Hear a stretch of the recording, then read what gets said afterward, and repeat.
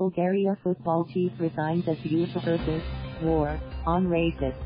Bulgaria's football chief resigned on Tuesday after racist chanting marred England's 2020 Euros qualifier in Sofia, as UEFA chief Alexander Sofia said the sport needed to wage war on abusers. England eased to a 6-0 victory over their hosts in the Bulgarian capital on Monday, but the game was blighted by offensive chants, forcing the match to be halted twice in the first half. British Prime Minister Boris Johnson condemned the vile racism, which included monkey noises and apparent Nazi salutes, and called for tough action from UEFA. As temperatures rose, his Bulgarian counterpart, Boyko Borisov, urged the country's football union president to quit. "I urge Boris Mihajlovic to hand in his resignation immediately," Borisov wrote on Facebook, adding it was inadmissible that Bulgaria is associated with racism and xenophobia.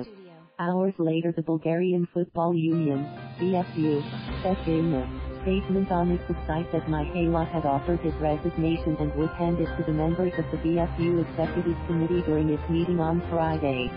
His decision resulted from the tension created over the past days, which is detrimental to Bulgarian football and the Bulgarian Football Union, the statement said. UEFA President Sofia stressed the commitment of the governing body of European football to root out the disease of racism. More broadly, the football family, everyone from administrators to players, coaches and fans, needs to work with governments and not to wage war on the racists, and to marginalize their abhorrent youth to the fringes of society, he said. Earlier, a spokesman for the British Prime Minister said, "The racism we saw and heard last night was vile and has no place in football or anywhere else." The England players and management showed tremendous dignity, and the Prime Minister commends the players who were targeted with this despicable abuse for their response. After several English players suffered racist abuse in a qualifier away to Montenegro in March, England manager Gareth Southgate had prepared his side to follow UEFA's three-step protocol for reporting racist incidents that can lead to matches being abandoned. Kane called for tough action. England captain Harry Kane said the team made a decision to carry on playing but called for tougher punishment. "Whether the UEFA protocol is strong enough, I'm not sure," he said.